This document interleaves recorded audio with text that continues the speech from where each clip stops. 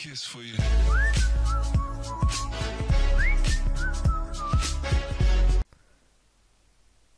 Bismillahirrahmanirrahim. Welcome to my another video on Android app development. And so guys, in this video I am going to give you a short demo of my new app, which is QR code and barcode scanner using Android Studio.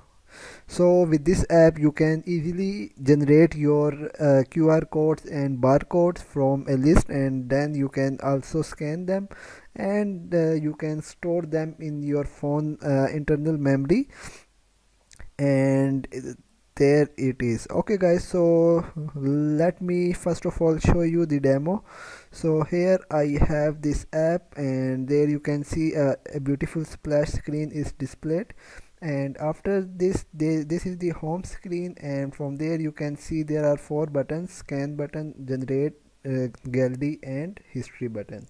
Okay, so if we click on scan button, so what it does is it will open the camera of my device, and from there, yeah, it will scan the QR or the barcode scanner. And this button is for the flash of the phone. So let me first of all open the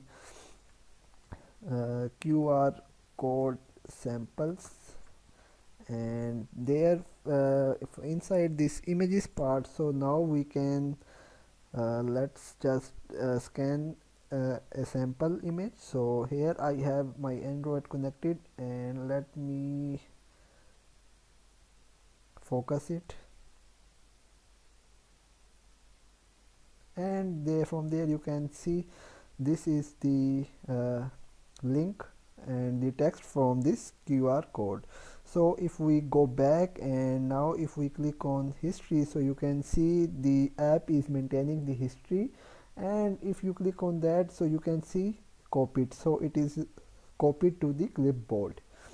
Alright, and also if we click on gallery, so it is empty. So okay, so with this you can see that we can easily scan any QR or barcode scanner with this feature. Another feature is that we can also generate our own barcode or QR code. So how can we do that? So let's click on generate, and there you can see I have this expandable recycler view. Sorry guys. So there are 2 options. First one is the QR code, and the second one is the barcode. So basically if we click on the QR code, so there you can see there are 3 options. The first one is the QR code up to 1K UTF-8 characters, example is ABC and 123, and the second one is the data matrix, and it is also up to 1K, and but it is in the ASCII characters. Alright, and the example is ABC123, same as the QR code. And also there is the AZTech code, and it is same 1K UTF-8 or ISO 8859/1 characters. Example is same like A, B and C. So let's first of all create a QR code with this first one. So click on that, and there it is saying for the text. So let me input a text. So here we say I write my name is ABCDEF. Alright, and if we click on generate, so you can see that the app has generated the QR code from our text here. So now we can easily share them with our friends, and there you can see WhatsApp, and if I will click on it, so I will be able to share it using WhatsApp, Facebook or the other means of the share.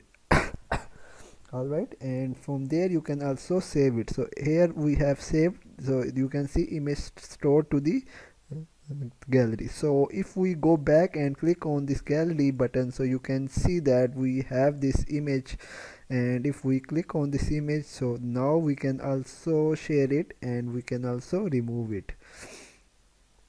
Alright, so let's now generate a barcode, and inside this barcode you will get a lot of options. So the first one is coda bar. The second one is UPC-A, UPC-E. Then we have code 128, code 39, PDF 417, EAN 8 and EAN 13. So let's create the first one. And now if we type any text, so let's say let's also write I am a human being. And now I will click on generate, and you can see sequential. Okay, so it is saying that you need to have the sequential format. So I will write, let's say A B C D E F 1 2 3 4 5 6, and if I click on generate, okay, so it is saying like you need to be in this sequence A 1 2 3 4. Okay, so let's have A 1 2 3 4 5 6. Okay, so it is, let me see, 1 2 3 4 5 6 7 8 9 and B. Okay, so here I write B, and now I click on generate. Okay, so I think A 1 2 3 4 5 6 7 8 9 B, and you can see that it has generated the image. So basically the problem was in the syntax. So another thing, let's say we have this code 128, and now we can write something and click on generate, and you can see the image is generated. And now if we click on save button, so the image is now saved. And now if we click on gallery, so you can see the image is being shown here. Alright, so if I now click to remove it, delete it from the database, so you can see file deleted. And now if we click on gallery again, so now the image is gone.